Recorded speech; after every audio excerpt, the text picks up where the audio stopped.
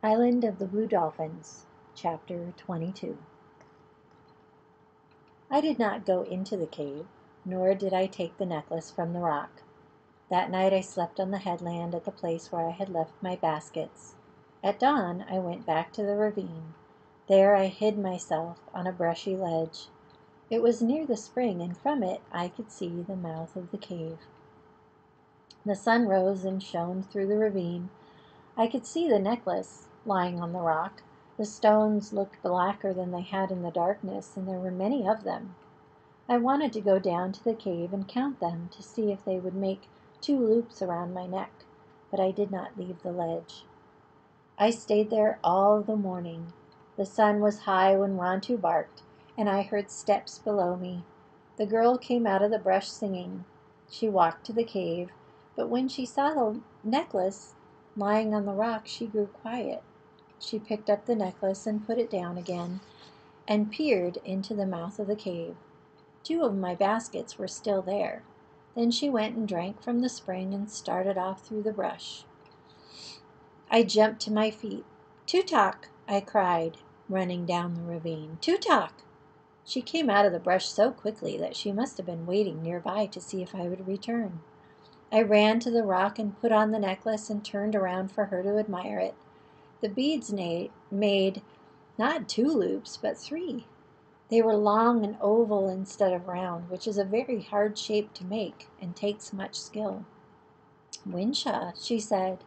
"Winsha," I said after her, the word strange on my tongue. Then I said the word that meant pretty in our language.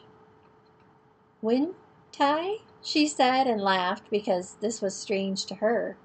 She touched the necklace, giving the word for it, and I gave mine.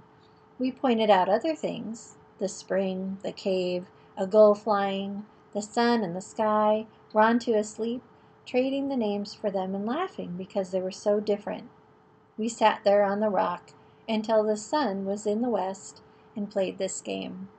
Then Tutok rose and made a gesture of farewell. "Mane," she said, and waited to hear my name.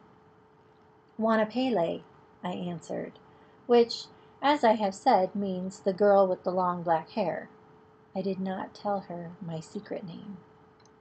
"Mane Wanapele," she said. "Haseno, Tutok," I replied. I watched her go through the brush. I stood for a long time listening to her footsteps until I could hear them no more, and then I went to the headland and brought the baskets back to the cave. Tutok came again the next day. We sat on the rock in the bright sun, trading words and laughing. The sun went fast in the sky. The time came soon when she had to leave, but she returned on the day that followed. It was on this day, when she was leaving, that I told her my secret name. "Karana," I said, pointing to myself. She repeated the word, but she did not understand what it meant. "Wanapele," she said, frowning. I shook my head. Pointing again to myself, I said, "Karana." Her black eyes opened wide. Slowly, she began to smile. "Paseno, Karana," she said. That night I began to make a gift for her, in return for the necklace she had given me. At first I thought I would give her a pair of my bone earrings, but remembering that her ears were not pierced, and that I had a basket of abalone shells already flaked into thin discs, I set about making a circlet for her hair. I bored 2 holes in each of the discs, using thorns and fine sand. Between them I put 10 olivella shells, which were no longer than the tip of my little finger, and threaded them all together with sinew.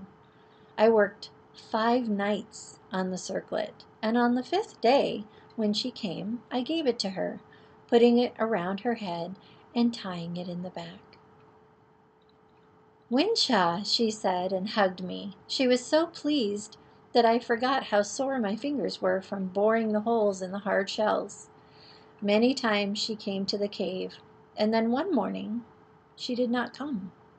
I waited for her all that day, and at dusk I left the cave and went to the ledge where I could watch the ravine, fearing that the men had learned that I lived there and would find me. That night I slept on the ledge. The night was cold with the first wind of winter. Tutok did not return the next day, and I remembered that it was near the time when the Aleut hunters would leave. Perhaps they had already gone. That afternoon I went to the headland. I climbed the rock and crawled across it until I could look over the rim. My heart beat loud. The Aleut ship was still there, but men were working on the deck and canoes were going back and forth.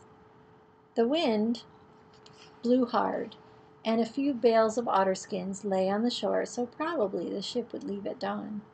It was dark when I got back to the ravine. Since the wind was very cold and I was no longer afraid that the Aleuts would find me, I made a fire in the cave and cooked a supper of shellfish and roots. I cooked enough for Rontu and me and for Tutok.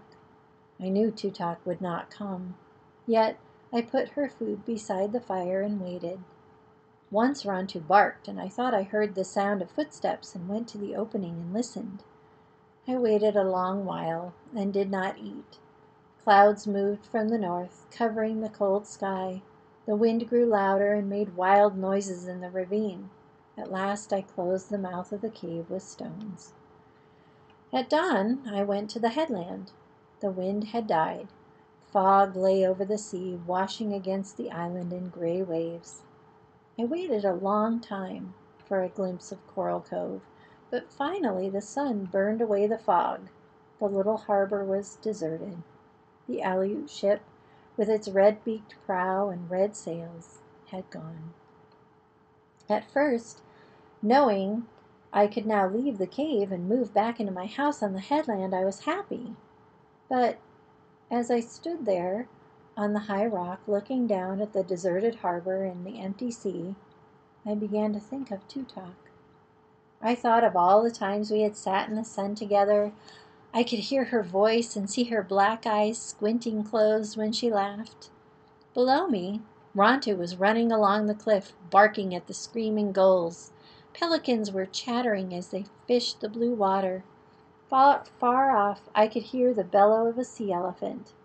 But suddenly, as I thought of Tutok, the island seemed very quiet.